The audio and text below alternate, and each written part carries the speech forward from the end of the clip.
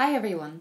So this how-to is all about Hahnemühle Velour Pastel paper, and it's my favourite pastel paper to use. It's one of the many pastel papers on the market and it's always worth experimenting with as many different ones as you can, but I love to use this stuff and I get asked about it all the time, as quite often when you're starting out with pastel you can encounter some problems on it. So I thought I'd make a quick video giving you some of my top tips for working on velour pastel paper.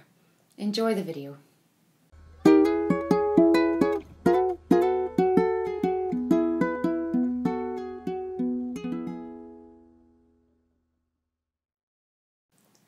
So this is a piece that I'm currently working on velour. You can see I've just got a ghostly dog left to work on, but some of the many reasons that I love velour, many people know the paper because of pet portraits, and it's wonderful for animal portraits because of its soft, almost fuzzy texture.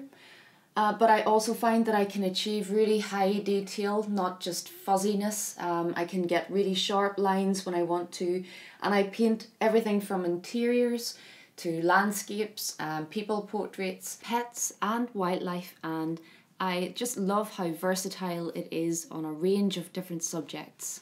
The velour paper I use is made by a German company called Hahnemühle. I'll add links to where you can purchase some in the description underneath the video. But it comes in several different sizes and also different colours. I tend to buy my loose sheets, the 50 centimetres by 70 centimetres sheets. And although there are different colours available, I mainly stick to their light yellow, one of their light greys, and also a nice sandy colour. And between those three colours I cover landscapes, people portraits, pet portraits, pretty much everything. But you can see the main problem I have with this paper is just how floppy it is. There is no support to the paper, and I would dread to think if I had a full pastel painting on here what this type of action would do to it. So if you find that you've done a painting on velour and it has later on had a lot of pastel fall off, this might be one of the problems. And I actually have a full video on my YouTube channel here about what I do to firm the paper up, and I use a self-adhesive mount board and mount my paper so that it becomes a firm board. And that's what I've done with this piece, which when I take it off my drawing board it will still be a nice firm board, much easier for framing and also just for handling it in general. So that's my main issue with the velour paper, is how floppy it is. You can actually buy your velour paper from Dakota Pastels in the US. So if you're in the US you can buy it pre-mounted. It's obviously more expensive than just the sheets, but it does save you the hassle of having to mount it yourself. And also I thought I would show you, although I don't know if it fits on camera, this is a very large 40-inch sheet of velour paper which I source from Dakota Pastels in the US. And sometimes I work really large scale for landscapes. And again, I would mount this before working on it just to take any floppiness out of the paper. But I'll add links to where you can find this paper worldwide in the description below. My second tip for working on velour is to sketch onto another piece of plain drawing paper, sketch your outline on there, and then use that to transfer your line drawing onto the velour paper. As it's very difficult to sketch onto, pencils feel a little bit scratchy when you're trying to draw on it.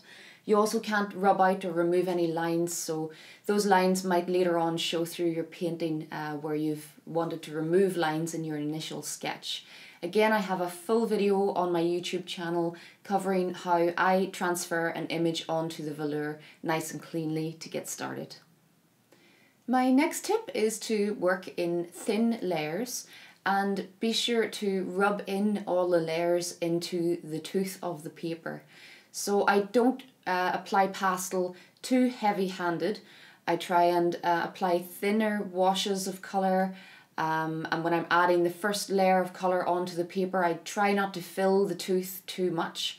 So thin layers are really key, and also to make sure that you rub all of your layers really well into the paper. And if you watch any of my tutorials here on YouTube, you'll see a lot of the time I'm making sure that those layers are well rubbed into the paper. If you can see any pastels sitting on the surface of the paper at the end of your painting, then you may well run into some problems with framing, with too much dust falling off the piece. So make sure that when you're finished, you can't see too much pastel pigment sitting caked on the surface of the paper. You'll know that you've oversaturated the paper during the painting process.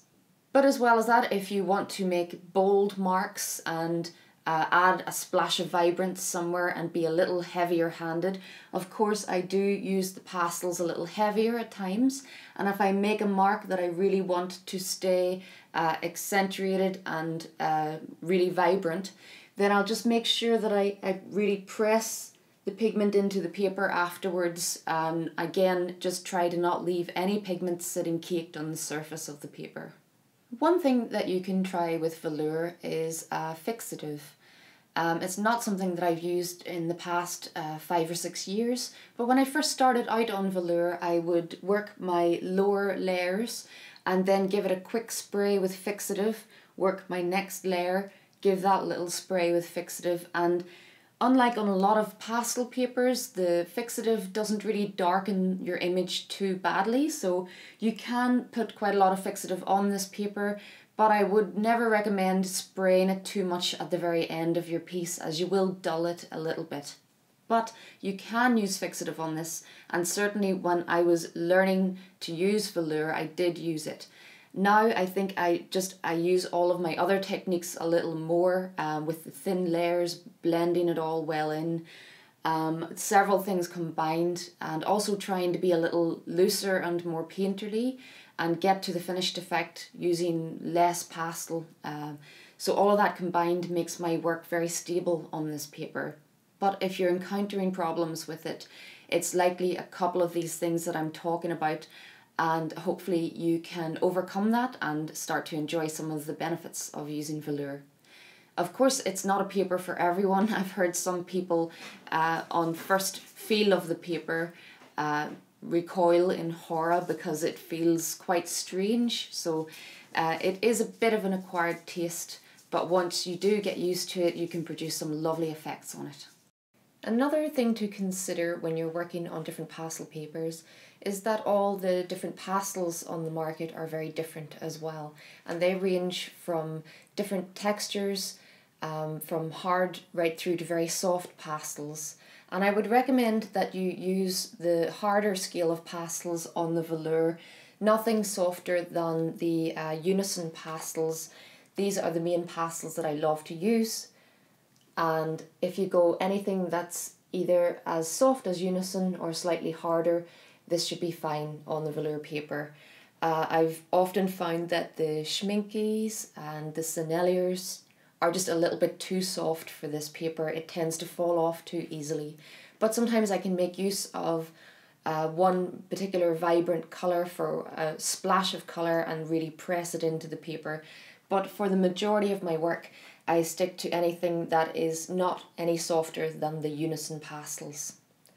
I also, in my work, make use of the hard Faber-Castell sticks and also some Faber-Castell pit pencils. So you can use a variety of different types of pastel together on the one paper.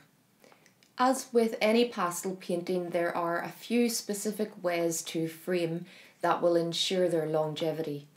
And with velour, I use a few different methods of framing. For my very small work, I will frame with a mount, and that often makes a little more of the piece, adds a little more space around the piece. And when I have a mount in my frame, I always make sure that there is some space between the piece and the mount so that any excess dust can fall down into that gap. And that's quite a common way to frame a pastel painting. But for my larger pieces, so my 40-inch landscapes, I will actually frame those with the velour tight against the glass.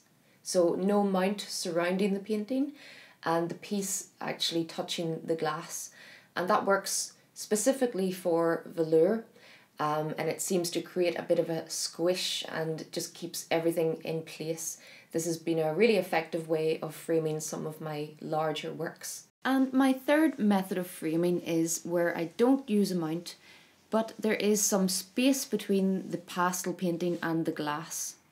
So I use a wooden inner slip, then the layer of glass, and then my outer moulding. And this is a method that I use quite a lot for my medium to large work.